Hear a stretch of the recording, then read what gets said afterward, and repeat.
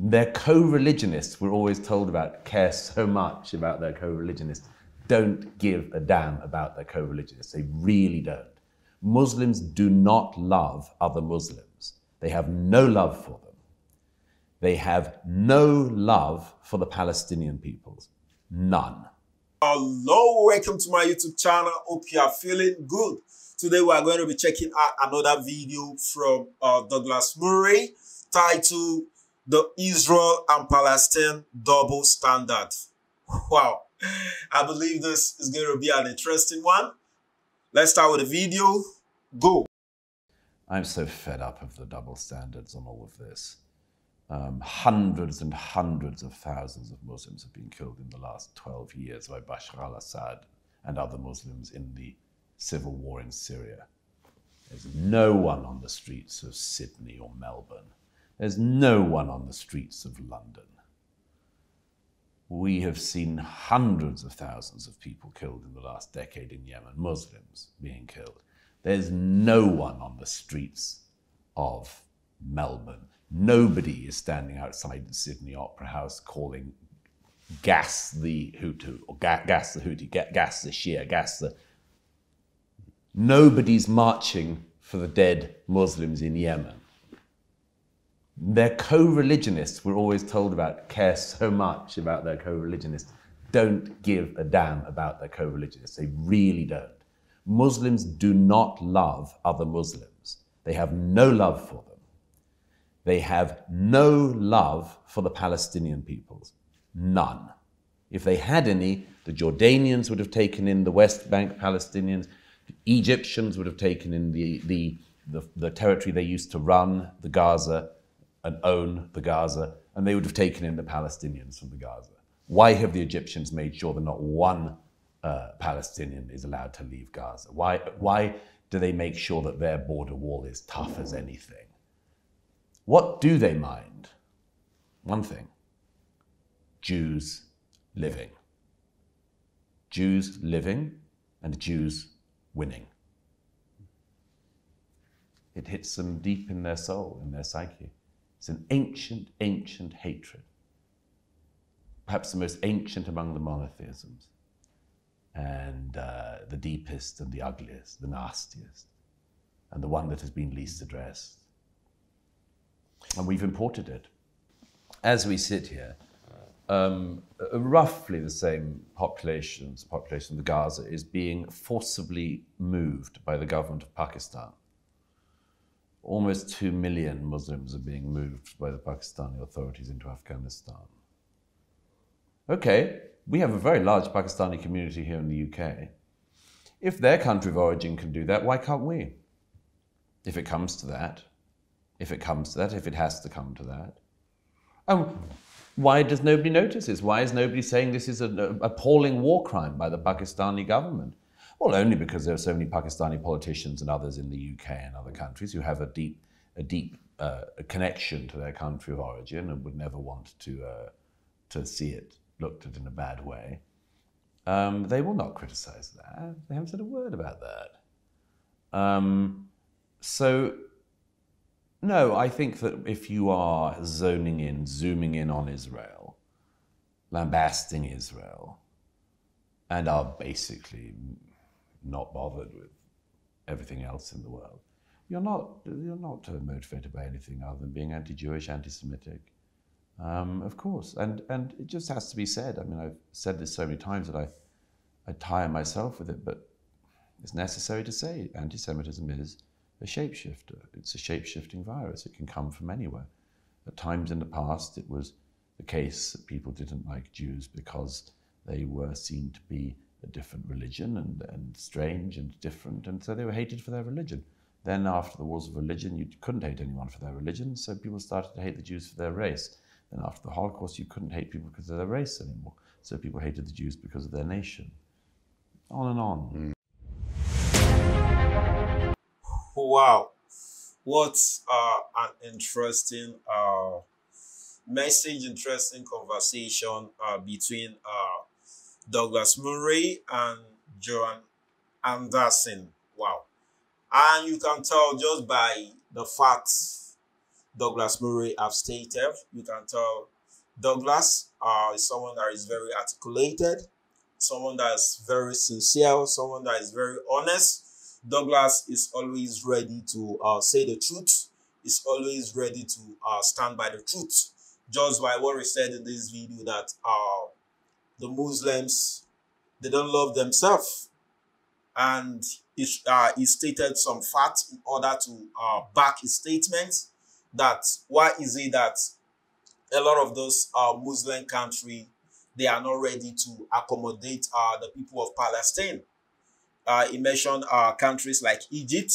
They have made their border to be so strong, so the people of Palestine cannot come into their countries. And he also talked about the massacre happening in Yemen, killing the Muslims, killing themselves, fighting themselves.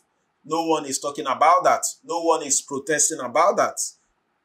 What everyone is concerned about is how Israel can be eliminated by Hamas, by Palestine.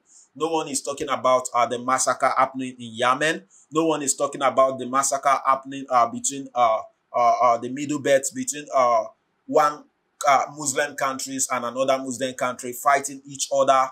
No one is talking about that. What everyone is concerned about is the conflict between Israel and Hamas. And what everyone is concerned about is how they will be able to wipe Israel out of the map. And just one thing I know is that there is one thing that is unique to all these Middle Belt countries, the Middle Belt Muslim countries that practice Islam. One thing is unique to them, and is the fact that they are all looking for a way to be able to wipe Israel out of the map.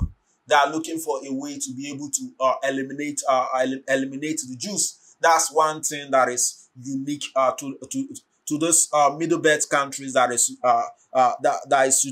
situated where Israel also is. Israel is their common enemy. They are always looking for a way to be able to eliminate Israel. Just by the fact Douglas Murray stated in this video, if Muslims actually love themselves, why is it that none of them is ready to take in the people of Palestine? None of them is ready to accommodate the people of Palestine. None of them is ready to accommodate the people of Gaza. But instead, they are protesting against Israel. Why they are not even ready to accommodate the people they are supporting? I feel that is really absurd. Because if you are ready to show your support for Gaza, you are ready to show your support for Palestine, you are ready to show your support for Hamas, you should be ready to accommodate the people. And Douglas Murray also mentioned a point that actually triggered me because I never knew about this. I have no idea the people of Palestine are into something like that. From the point Douglas Murray stated that about 2 million Palestinian people were moved to Afghanistan. That should have been labeled as a war crime. But no one say anything about that. No one is talking about that. All they are all concerned about is how to eliminate Israel, how to eliminate the Jews, which I believe is very wrong. And I, for one, I believe today, if Hamas is ready, Hamas, which is in charge of the governance of Gaza, if Hamas is ready to lay down their weapon, I believe the people of Israel, the IDF soldiers, also will be ready to lay down their weapon in order to end this conflict. But I believe if Israel are going to do the same thing to lay down their weapon, I believe the people of Gaza, I believe Hamas, which have been labeled as a terrorist group, will take that as an opportunity to wipe out the people of Israel. I really feel pain for those that have lost their dear ones in Israel, those that have also lost their dear ones in Gaza. I really wish there is a way they can come for a two-state solution in order to be able to resolve this conflict. I really wish there's also a way the international communities can come in order to be able to resolve this problem between Israel and Gaza, because a lot of people have lost their life in this process. A lot of people have lost their life in this process. And I believe what Israel wants is peace. What Israel wants is peace. Israel only goal is to eliminate Hamas, which has been labeled as a terrorist group, and they kept on attacking the people of Israel, killing the people of Israel. What Israel wants, Israel is trying to defend themselves in order to be able to eliminate Hamas, which have been labeled as a terrorist group. But you can see what is happening in the world today, both in America, in UK. You see a lot of people protesting against Israel, supporting Hamas that have been labeled as a terrorist group, which is really absurd. And I feel the people engaging in such heart have been really indoctrinated into stupidity. You can see the fact clear. Hamas have been labeled as a terrorist group, but they kept on supporting Hamas. I see no reason why they are supporting Hamas.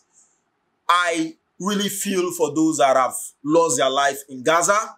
I don't know how true this fact is, but from the information I'm getting, that whenever the people of Israel want to launch a missile into Gaza in order to be able to eliminate Hamas, they always inform the civilian.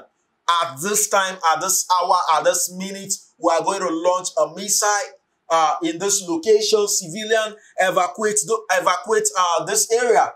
But Hamas is not doing the same thing. Hamas is not doing the same thing. When Hamas want to launch a missile, they don't inform the people of Israel. And even when the Israel launched their own missile to defend themselves, Hamas kept on using the civilian as shield. And at the end of the day, you see people blaming Israel that they are killing civilians. And you can tell right from 2005, when the people of Israel decide to give up the governance of Gaza in order to seek for peace. And they came into a peace agreement that the people of Gaza will no longer attack the people of Israel. The people of Israel, they gave up the land which I believe was originally for them, in order for them to come into peace with the people of Gaza, come into peace with the people of Palestine. They gave up the land. And from the information I got from Google, according to statistics, that about 10,000 Israeli residing in Gaza was forced out from Gaza by Israel, by the IDF soldier. And I believe those people forced out of this Israeli, forced out of Gaza, I believe some of them, they have lands in Gaza. They have houses in Gaza. They have a lot of properties in Gaza. But they gave up all those property. They were actually forced out by the IDF soldier, from the information I'm getting, in order to come into a peace agreement with the people of Gaza, with the people of Palestine. And from the information I got, that immediately Israel gave up the governance of Gaza, the people of Gaza voted Hamas into power. And ever since Hamas come into power, Gaza have become a living hell. That right now, currently, from the information I got on Google, that right now there is no there's no electricity in Gaza, there's no water in Gaza, there's no functioning hospital in Gaza, there's no enough food in Gaza. You can tell ever since Hamas come into power, Gaza have become a living hell. And believe me, they are getting funding from international communities. They are getting money. And ask me, what are they using the money for? Instead of them using the money to build Gaza up, to make life better for the citizen, they are using the money to, they are using the fund they are getting to build tunnels, to build missiles in order to be able to attack the people of Israel. I really feel pain within me. I really hope there could be a possible solution where there could be a two-state solution in order to be able to resolve the conflict between Israel and Gaza. And if possible, if the UN, if the international communities can also come in to facilitate this two-state resolution, this two-state interaction, I believe this will go a long way. So I also like to hear your comments. I believe Douglas Murray have stated as facts, and I also like to hear your comments regarding the points and the facts Douglas Murray have stated. Keep the conversation rolling. Don't forget, click on the subscribe button, click on the like button. Do have a nice day.